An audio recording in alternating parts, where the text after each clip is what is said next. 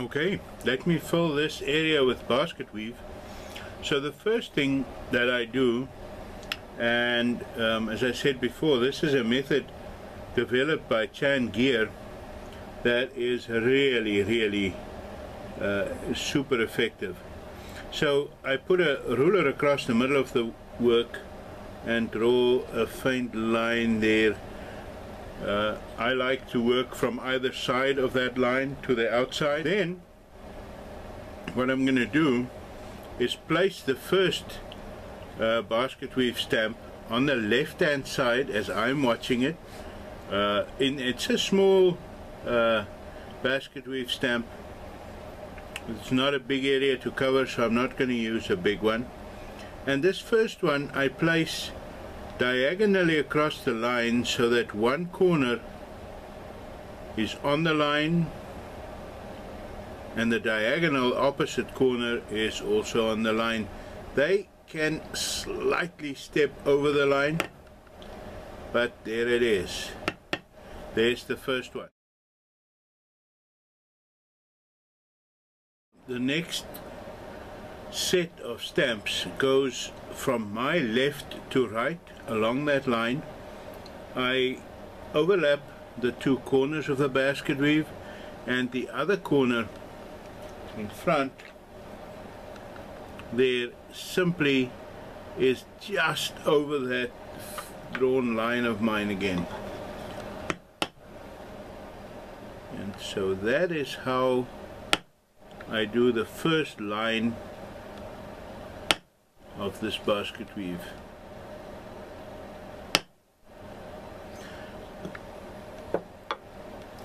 At the end here I cannot do another stamp because that would mean that I am overstamping that first borderline that I drew, and I don't want to do that. I want to stay right inside of that. I will creep up to that line later on, but for now I keep well inside of that line. If any stamp is going to go over it, I just don't do that stamp. The next one, all of these, the next stamps, I will do all of them in rows from right to left on top of that. And that doesn't matter which side I'm working on. Even if I flip the leather around, I will still work from right to left, doing all the rows like that. They align themselves automatically at that point, and that's what makes it so nice. So what I do with the very first one is just first mark where that stamp will be, because when I place the second one I want to be able to know in which direction to swing that tool while keeping two of the corners overlapped. So I mark the first one. That's where I did my last one. I'm now going from my right to my left for the next row of stamps. I mark the first one to see how wide to swing that angle, overlap those corners there, and that's where I do the next row.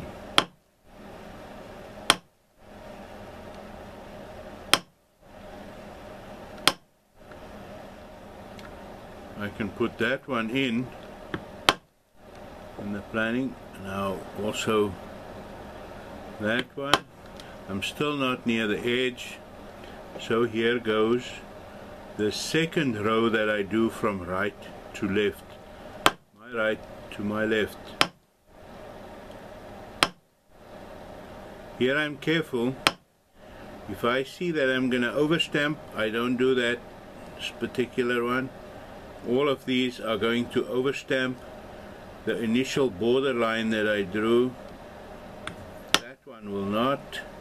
Okay, so what I do at the border where I don't want to overstamp my first outline, I simply lean this tool over so that it still makes an impression, but it fades to nothing, and there's nothing on the other side of that border line. There we go. On this corner here I can make one full impression there, another full impression there. Right, now I flip the leather around so that again I can work from right to left. I can put these in at an angle.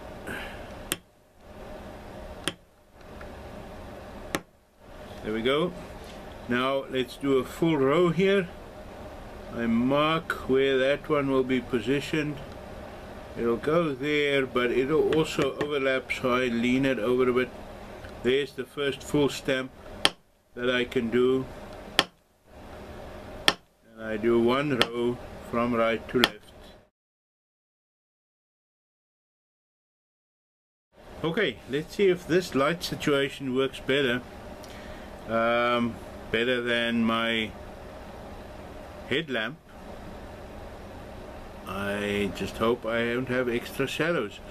I'm going to put a simple border around the basket weave with a camouflage tool, a fairly small camouflage tool, because the other detail is not very large. So I use that outline that I drew originally, and that goes right on the inside curve of the camouflage tool, right there, so that I overstamp some of the basket weave. The line is stamped over and not visible anymore, and the background remains very clean.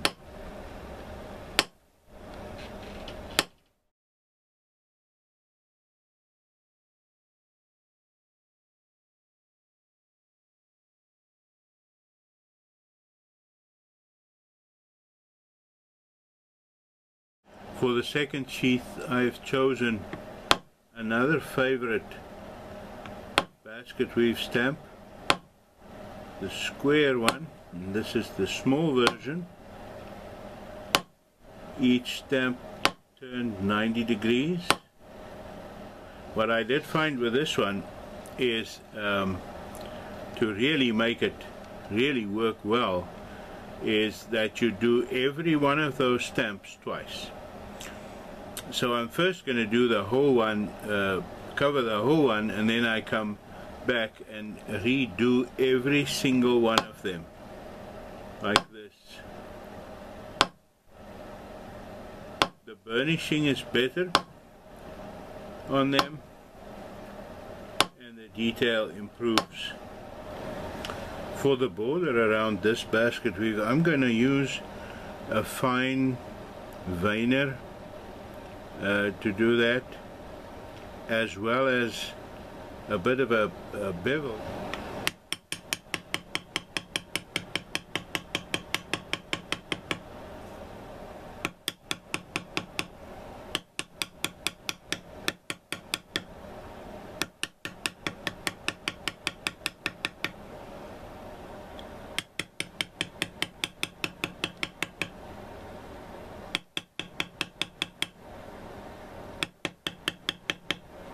Once the beveling is done, I now put the veiner to work, put the outside curve of the veiner on the line so that it points towards the middle of the design, and then I tilt the tool so that I only use half of it to do the work with. And as that line of mine turns, I also turn the veiner.